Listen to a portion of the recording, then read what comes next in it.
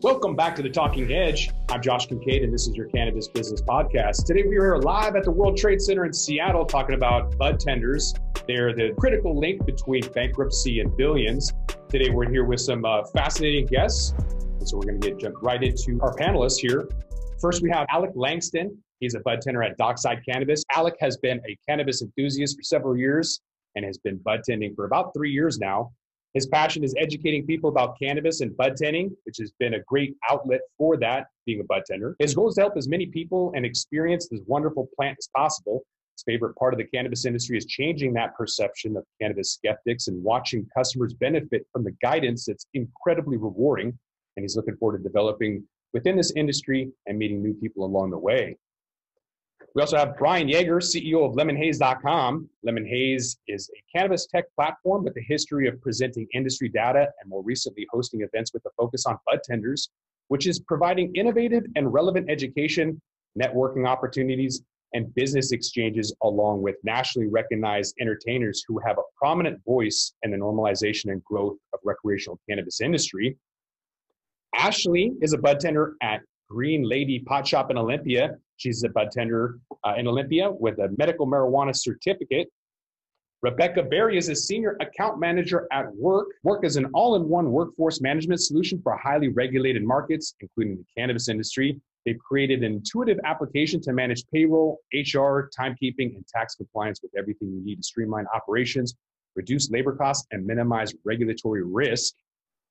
And also, remotely is Claire Kaufmann, Director of Client Services at Brightfield Group. Claire's nationally known CBD and cannabis business and marketing strategist. She currently works as the Director of Client Services at the Brightfield Group, an industry-leading CBD and cannabis market research firm. Claire has worked in the CBD and cannabis space for the past 7 years. She's worked in-house for vertically integrated cannabis companies and formerly as a Northwest Regional Director for BDS Analytics. Claire has also recently served on the OLCC, Recreational Marijuana Business Council in Oregon. Her take on the future trends of the cannabis industry and the question facing marketers and entrepreneurs are sought out by national and international media, cannabis industry leaders, and key players in the traditional marketing world. I'd like to thank everybody for being on board and being on the Talking Hedge podcast. Thank you. Thank you. Thank you for having us. And about the World Trade Center, the World Trade Center Tacoma grows trade and investment by providing direct access to the largest business network in the world with 300 offices in 99 countries. The World Trade Center in Tacoma is a lone trade service center for the Pacific Northwest. They have seminars and award ceremonies, conferences that can generate contacts and contracts. Trade research can clarify opportunities, and their matchmaking can turn those opportunities into trade. One of the things that I like about the World Trade Center is it gives me peace of mind knowing that I can use international guarantees or bank guarantees as a member. And also the e-commerce export store, they've partnered with Alibaba, which is translated into 18 languages and provides an opportunity to sell your product online internationally to hard-to-reach places like Asia. So transitioning into job growth, there's at least 165,000 workers in the cannabis business across the country, according to MJ Business Daily. So it's a newsletter that tracks the cannabis industry. And in Colorado, the most established cannabis market in the country has over 1,000 dispensaries, almost 1,500 grow operations, and over 500 processors. There's over 38,000 people that have cannabis careers in Colorado. In the state of Washington, there's 465 dispensaries, 1,100 grow operations, 253 processors, and almost 11,000 people employed in business, including almost 4,000 in dispensaries alone. And yet in restaurants, we've seen a lot of touch screens that are being added for ordering. And I'm wondering in the future with vending machines, online orders, and touch screens to eliminate labor costs, how will brands differentiate or stand out if they're going to try and automate budtenders? How are they going to stand out for budtender recommendations or customer purchases? I could chime in on this one. When restaurants automate and use technology, a consumer understands what a salmon is. They understand, what a salad is. They've got a experience level with eating that they don't have with cannabis.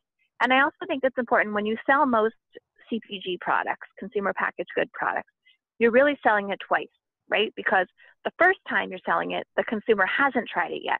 So that's when your packaging speaks, and that's when your, Budtender incentives matter, and that's when the presentation of it really matters, because the consumer hasn't tried yet. So that's their perceived value of the product.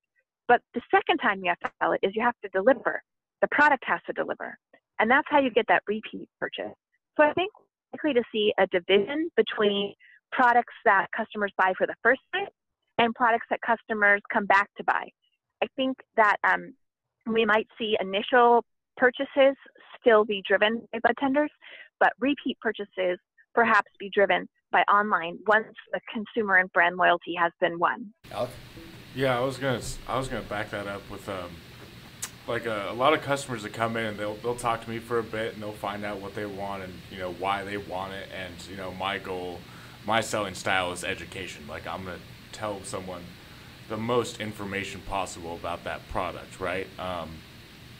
But with those online orders, I think what that comes down to, online orders specifically, is those are for people that know what they want, right? That have been using it consistently. They don't necessarily need to come in and learn new information about it. They can just order it online. They know what they're getting. They know it works, and they get that 10%. And of course, a big deal of that is money too. That 10% really does help a lot of people out.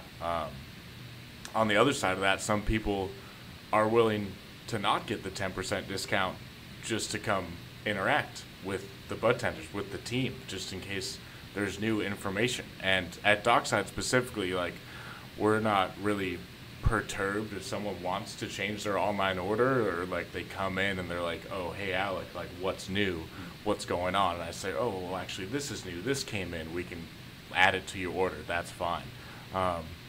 So I think that's kind of where that specific area comes in.